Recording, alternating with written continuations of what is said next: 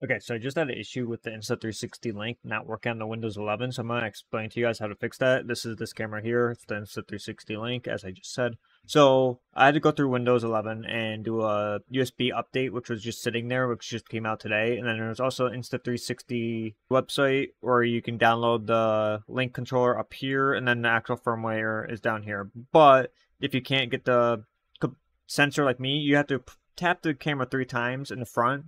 It'll start blinking white, and then you hold it down and it should turn blue, and then it should show up on your devices as Insta360, basically like your hard drive. It should show up on your file system as a hard drive, but it's not in my case.